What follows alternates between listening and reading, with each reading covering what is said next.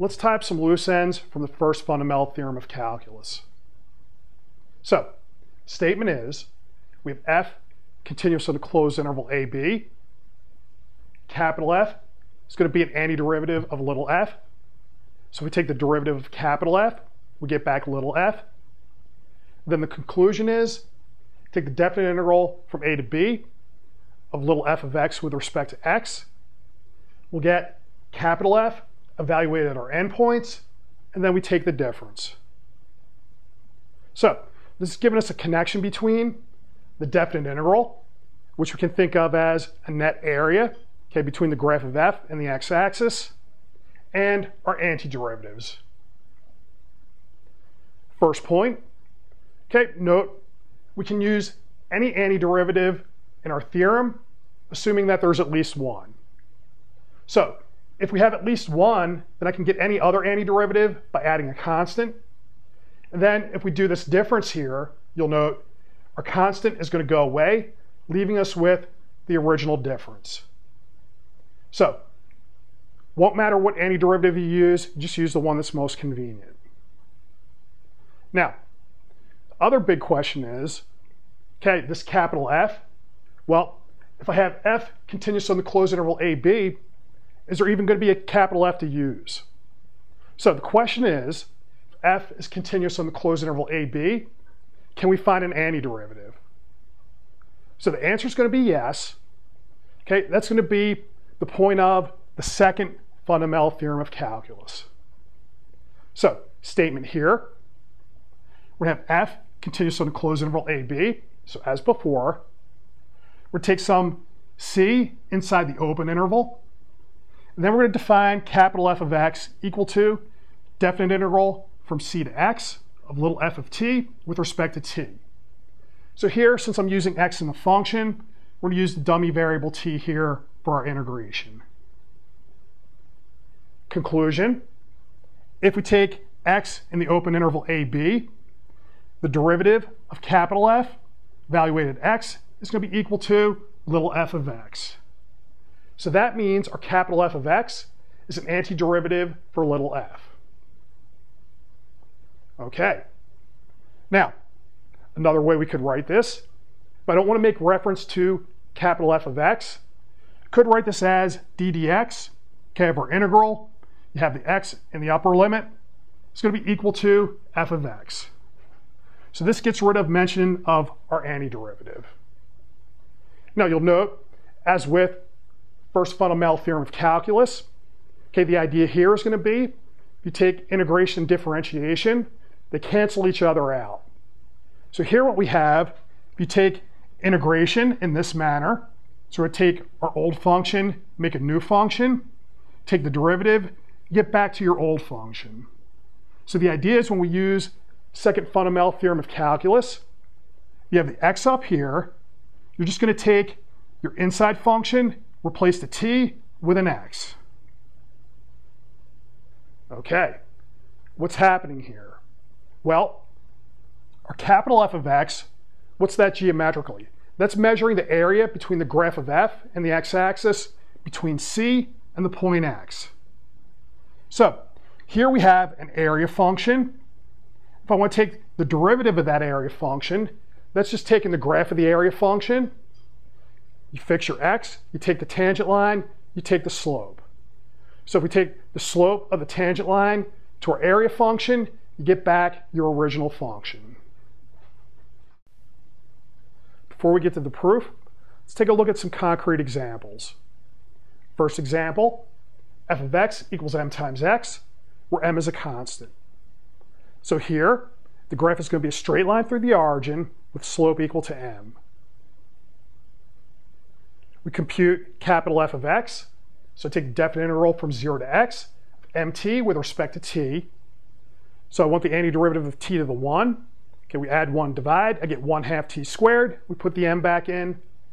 We evaluate x and 0, take the difference, we get 1/2 mx squared. Now, we take a look at our picture.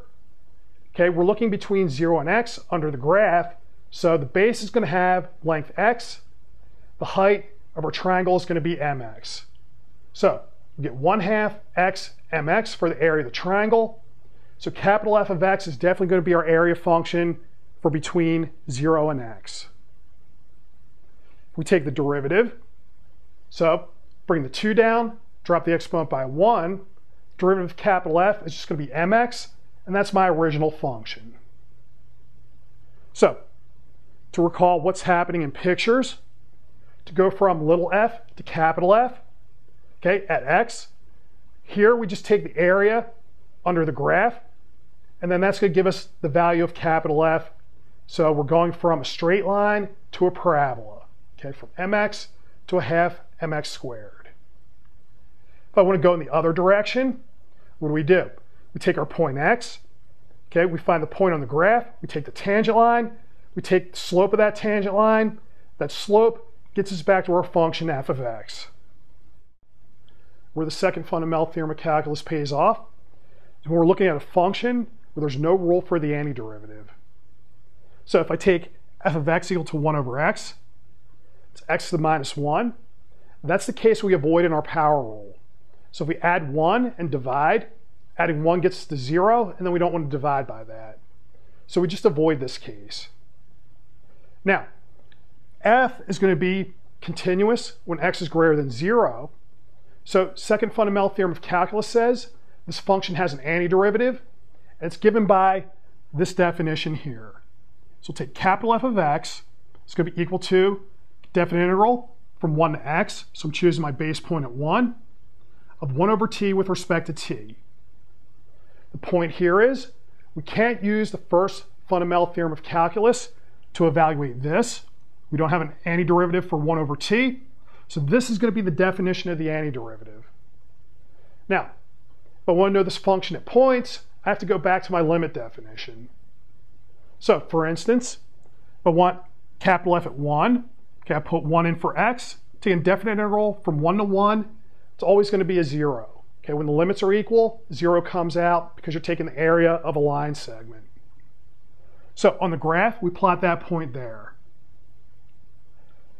If we take capital F at 2, so we have definite integral from 1 to 2 of 1 over t with respect to t.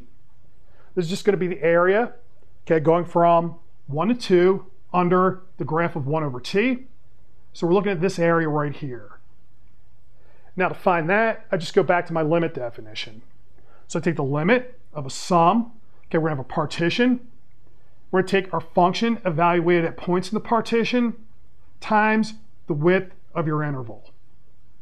So if you work this out, okay, to take your limit, you're just going to take n bigger and bigger. Okay, so I took n equal to 10,000, and that's enough to get me to my 0.693.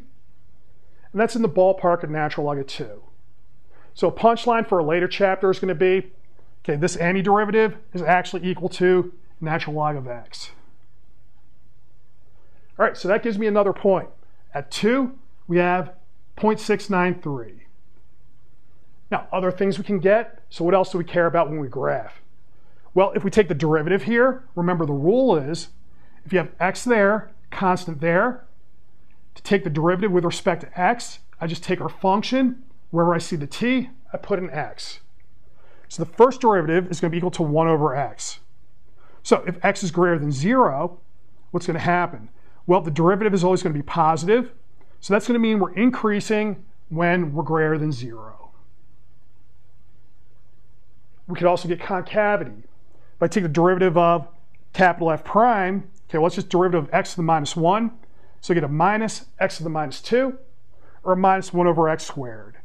So when x is positive, okay, well, x squared is positive, then we put a negative in front, so it's always negative. So we're going to be concave down on this region.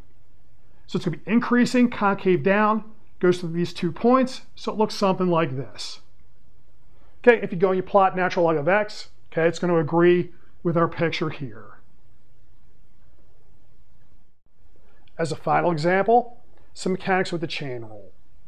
So the problem, we have derivative with respect to x, the definite integral from 0 to x squared, square root of 1 plus t to the 4th with respect to t. Now, we would want to use second fundamental theorem of calculus, but we have an x squared in the upper limit instead of an x. If we had an x there, the rule would be take the integrand, wherever you see a t, replace it with an x. So the answer would be square root of 1 plus x to the fourth. The key here, set aside the function that you want to work with. So things would be nice if we had capital F of x equal to definite integral from 0 to x, a square root of 1 plus t to the fourth with respect to t. So that we can work with. Now you'll note the function we're looking at right here is just capital F of x squared. Okay, all we're doing is taking the x here, replacing it with an x squared. So if we take the derivative, capital F of x squared, we're just going to use the chain rule. So what do? We take the derivative of capital F, evaluate the inside, which is x squared, then multiply by the derivative of the inside, which is 2x. Now, second fundamental theorem of calculus tells us the derivative of capital F is just going to be little f, where little f is our integrand. So I'm just going to take this x squared, put it in where I have a t. So the answer is going to be 2 times x times square root of 1 plus x squared raised to the fourth power, or 2 times x times square root of 1 plus x to the eighth. Let's prove our theorem. We're trying to show the derivative of capital F of x, that's the function defined by our definite integral, is equal to little f of x. So we'll start by listing the definitions. So we're going to have derivative of capital F at x. It's going to be defined by limit as h goes to 0, capital F at x plus h minus capital F of x divided by h. We write out the definition for capital F at each of our points. So for the first term, we'll have definite integral from a to x plus h. A is going to be our base point. F of t with respect to t. Our next step, we're going to pull out our rules for manipulating the limits of integration. So if I want to get rid of this minus sign, I could switch the a and the x. And then, since the a here will match the a there, we can combine this into a single integral. So that'll give me definite integral from x to x plus h of f of t with respect to t. Now, the length of the interval here, we're going from x to x plus h, so it has length h. And then we're dividing by h out in front. So this is going to be a mean value. Okay, in our usual mean value theorem for integration, we'll have 1 over b minus a, the length of the interval, and then here we'd have a and b. But mean value theorem for integration definitely applies here. So that's going to say that this mean value here is going to be equal to our function evaluated at some point x prime, where x prime is inside of our interval going from x to x plus h. Now, if I take the limit as h goes to 0, okay, the length of this interval is going to 0, so that interval is going to go down to the point x. Because our function is continuous, okay, that's going to mean that our f at x prime is going to get driven to f of x. So that's by continuity. So that's going to mean if I take the derivative of capital F of x, we're going to get little f of x. Okay, and that's our result. Now, for the picture, what's happening here? Well, okay, this part, manipulation till we get to here. Then you'll note the picture of this is just going to look like, so this is the area under f of t between x and x plus h. Okay, so that's like that. Then this horizontal line here is just going to be our mean value. So the idea is as we squeeze the length of this interval down to x, that's going to push our mean value up to our point f of x as so.